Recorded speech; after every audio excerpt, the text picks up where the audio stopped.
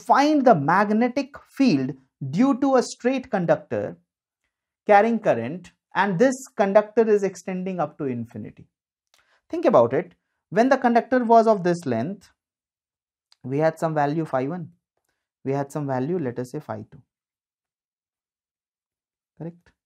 If you go on extending it, the value of phi 1 will go on increasing. If it extend up to infinity, phi 1 will become 90 degree. On the other end also it is extending. So you see the value of phi 2 will go on increasing. Till when? Till it becomes equal to what? 90 degree. Till this value of phi 1, till the value of phi 1 and phi 2 becomes equal to how much? 90 degree. So if it is an infinite wire, the value of phi 1 and phi 2 becomes equal to 90. So we know sine 90 is 1 and sine 90 is 1. So 1 plus 1, that will be 2. Correct? So what will be the refined formula? B will be equal to mu naught by 4 pi. We know that when you have got an infinite wire carrying current equal to I, then this will be equal to I by A, and this will give you sine 90 plus sine 90, that is 1 plus 1, that is going to be equal to 2, or I can just club this over here, so you get 2I by A. No problem. Alright, always remember the value of mu naught by 4 pi is equal to 10 to the power of minus 7. Whenever you require to substitute this, you can directly substitute it, not a problem.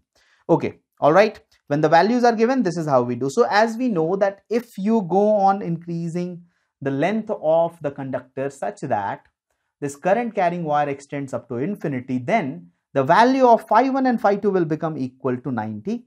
And if that becomes equal to 90, then the result that we have changes slightly. B is equal to mu naught by 4 pi 2 times I divided by A.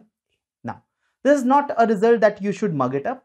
You should just remember the regular result.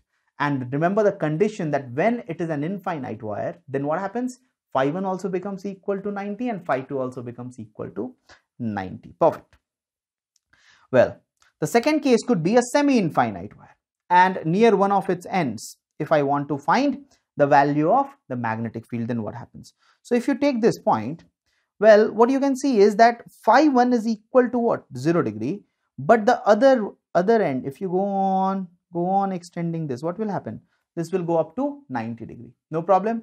So one angle becomes equal to 0, another one becomes equal to 90. Well, sine 0 is 0 and sine 90 is equal to 1, and that gives us, for a semi-infinite wire near one of its ends, we get B is equal to mu naught by 4 pi I divided by A. So remember these results.